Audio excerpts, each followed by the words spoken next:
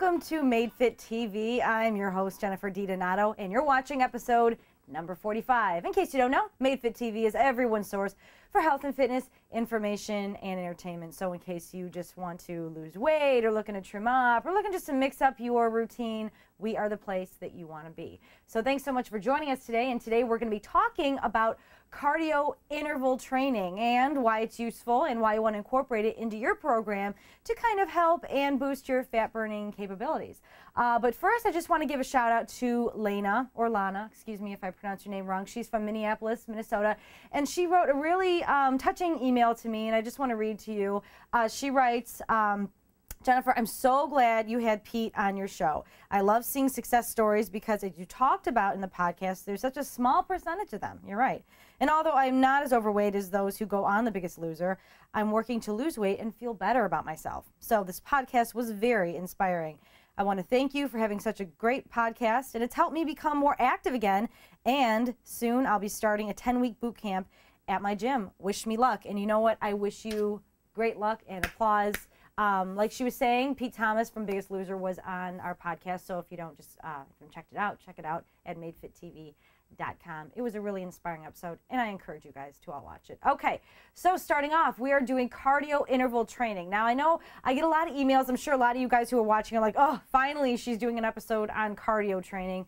I got the treadmill going right now. I'll be hopping on it shortly, but just to give you guys an insight into what interval training is, your heart is a muscle. Don't forget that. So what you want to do is you want to challenge your heart muscle, and you want to challenge it in frequently, so you're not becoming so prone to just doing the same thing all the time. I mean, taking time out, going outside and going for a great run is awesome because you're getting active, you're getting out there, you're exercising the heart muscle. But if you're getting too used to a certain heart rate zone that you're in because you're constantly just doing 3 miles 3 days a week, it's time to switch it up a little bit.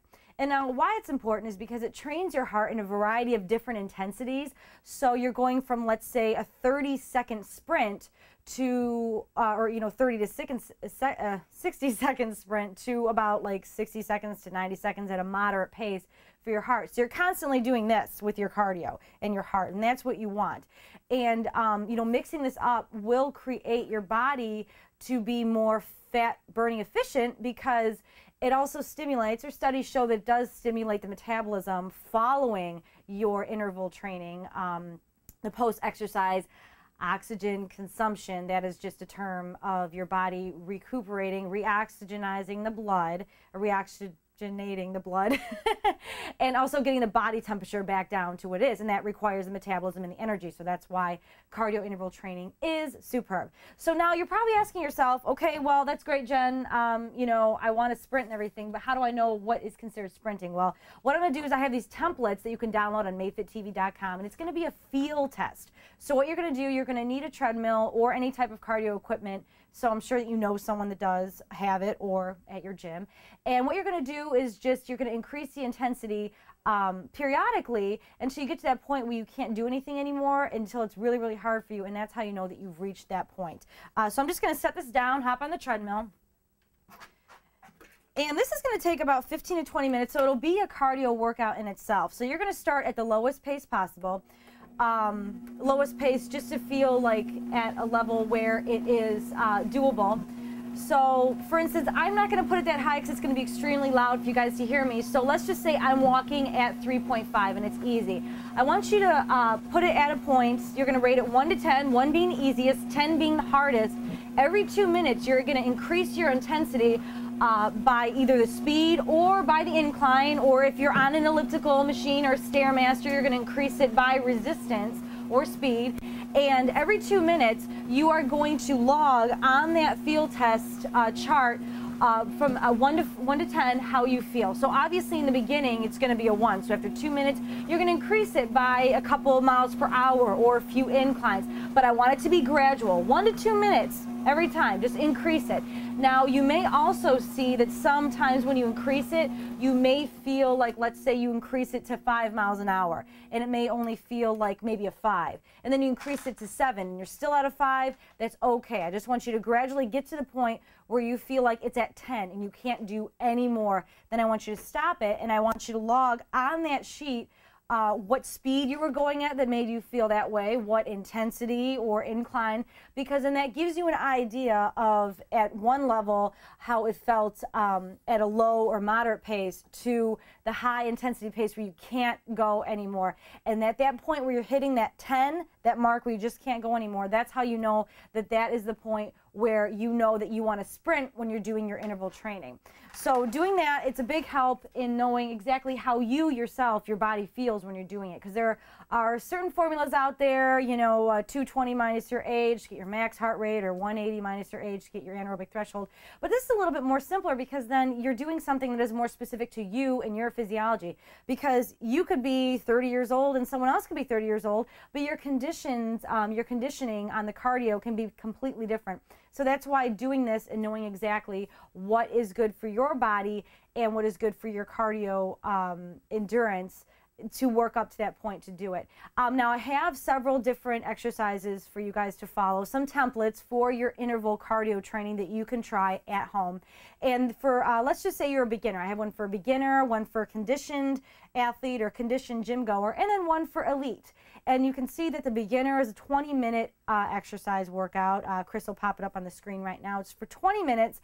And this is about a low to moderate pace. You're going at a level about 3 to about 7 as you're sprinting for the 30 seconds. And with this one, if you're a beginner, the way you know is maybe you just make it to the gym maybe a couple days a week, maybe not even. You're only working out for maybe an hour a week. So that would be more in the beginner category. For the conditioned athlete, you would be more in the category where you're working out 4 or 5 days a week. You're doing your cardio for maybe a half hour, maybe a little bit longer.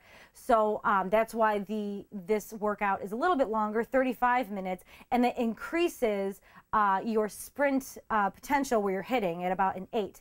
And then for the elite athletes, we have it another 35 minutes, but that's for people who are you know, training for something specific. They're making it to the gym 5, 6, 7 days a week, kind of kicking it up, want to challenge themselves. That's what this one's about.